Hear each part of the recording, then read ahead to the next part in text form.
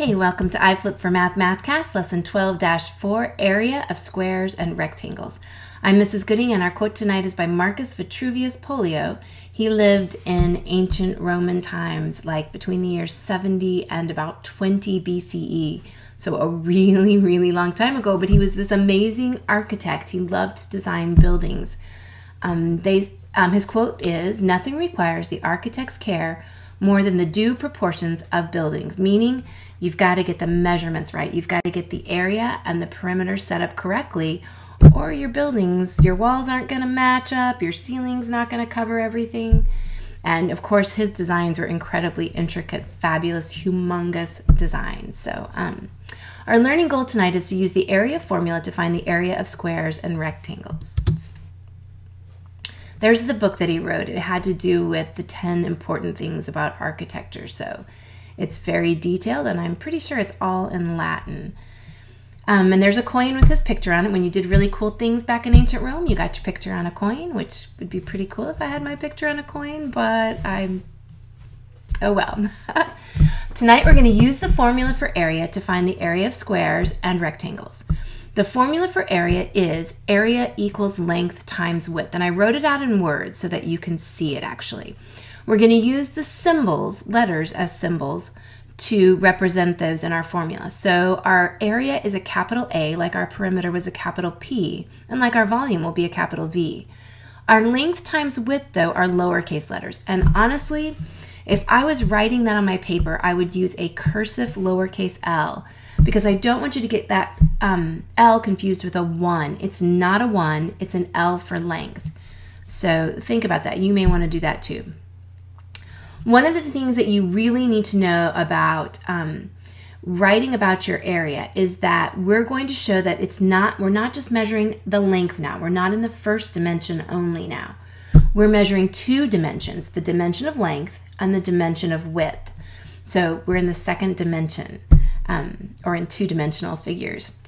So we are going to put a little 2, length and width, that's 2 dimensions. We're going to put a little 2 after the unit of measure, not after the number.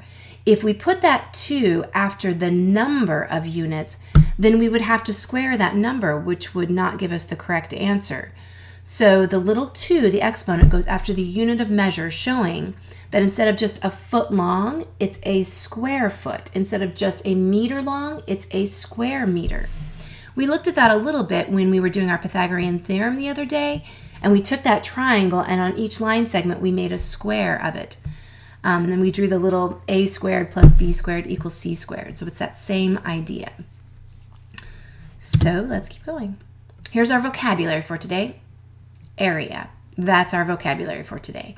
The area is the amount of surface a figure covers. The area of your desk is just that top surface, the whole part of it.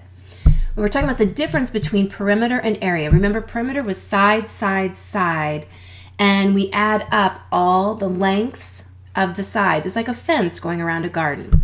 But the area is like putting a carpet on your floor. You want to measure the entire floor so that your carpet covers all of the floor, not just around the wall on the outside.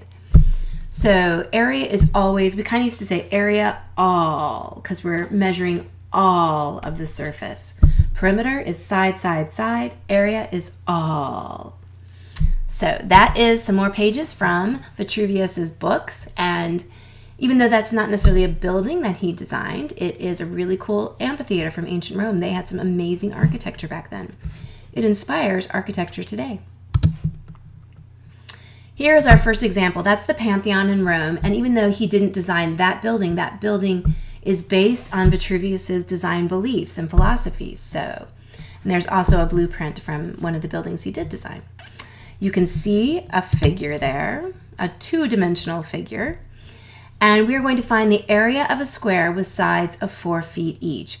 I went ahead and squared out each of the lengths. So if you're looking at one side with a length of 4 feet, it's actually 4 square feet, and each side would have 4 square feet, and then in the middle are square feet as well, because we can't leave that area, that surface area in the middle out. So instead of adding up 4 feet plus 4 feet plus 4 feet plus 4 feet, we're actually going to multiply 4 times 4, and we get 16. So area equals length times width. Area equals 4 times 4, so area equals 16 square feet. And you could actually count those squares, and you can see that there are 16 square feet. They're actually squares. When we say square feet, we're not kidding. We mean squares that are a foot wide and a foot long. And there is our final way to write it. You can write it 16 square feet in words if that's easier for you. But it's more sophisticated to write it 16 square feet. And we say the square first, even though we write it after the feet. That little 2 means squared. There's Vitruvius presenting one of his designs to Caesar. And here's our second example. And this is going to be a rectangle. Find the area of a rectangle where the length is 6 feet and the width is 3 feet. Know that in real life, generally, you won't see those little squares drawn out. So if I'm buying carpet for my classroom, I may know that the length of my classroom is 6 feet and the width is 3 feet. That would be a really small classroom, but I'm not going to see all those little squares and be able to count them. We can count them here to verify it. But I'm going to need to use my formula to figure it out. And that would be area equals length times width. So the length is 6 feet, the width is 3 feet. So area equals 6 times 3. The area equals 18 square feet. And let's look for the sophisticated way to write it. Area equals 18 square feet. Now we're going to do some practices. Do you like how my little squares are all over the page? That is the Colosseum. I think it's a fabulous picture of the Colosseum. I really want to go there someday. Number 1, find the area of a rectangle where the length is 12 meters and the width is 6 meters. Now that's not that square that it's showing you, or the rectangle at the bottom of the page. You can draw this on your paper if it would help you. Draw a rectangle and label the length 12 meters and the width 6 meters.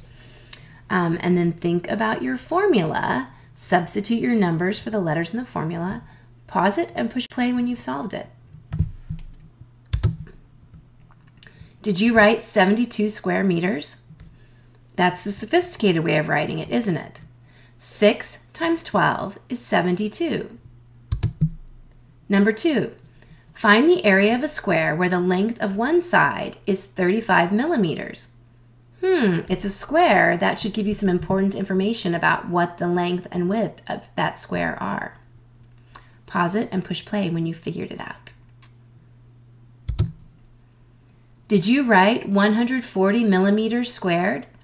35 times 35, because remember, in a square, all sides have the same length. So 35 times 35 is 140 millimeters squared, or 140 square millimeters. Find the area of the rectangle at the bottom of your screen. The length is 14 feet, the width is 3 feet. Pause it and push play when you're ready. Did you write 42 square feet? 14 times 3 is 42, so 42 square feet. Area equals length times width is a really fun formula to use. It's one of my favorites until we get to volume, and then you'll really have fun with that one. Here are some practice word problems. That is a statue of Vitruvius when he was a soldier.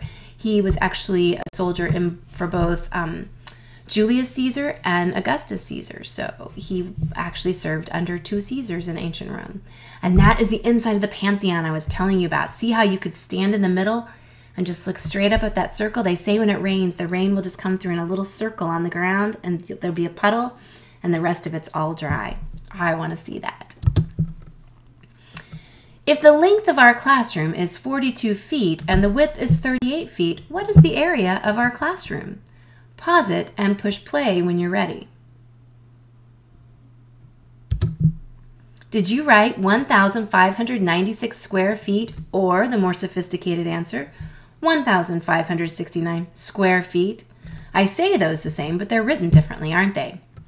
Remember, area equals length times width, so area equals 42 times 38, which equals 1,596. We're getting some good multiplication practice, too, in this lesson. It's time to challenge yourself. That is the inside of the Colosseum.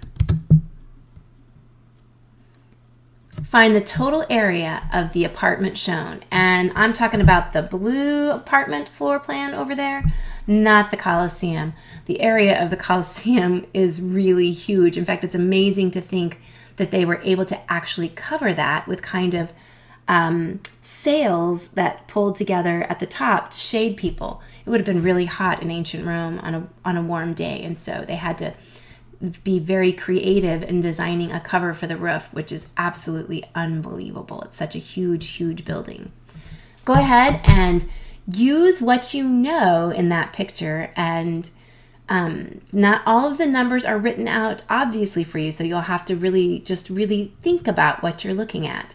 And then come back tomorrow, show your work in your journal, and we will check it out. I hope everyone tries the challenge problem tonight.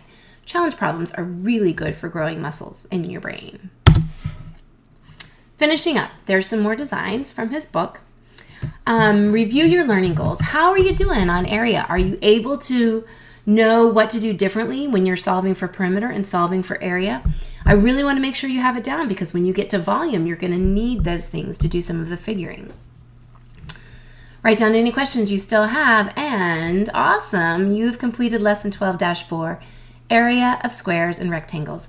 I can't wait to see you tomorrow.